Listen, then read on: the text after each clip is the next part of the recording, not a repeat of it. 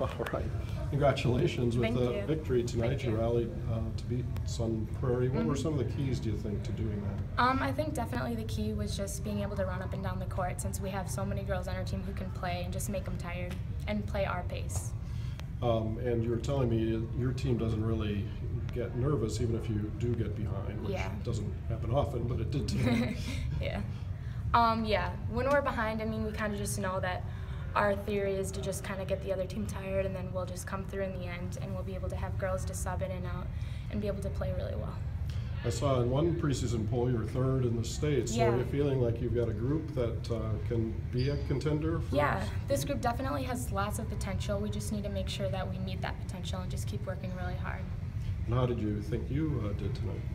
I think I did pretty good. I could make a few more layups, I'd say, but yeah, I think I played pretty well.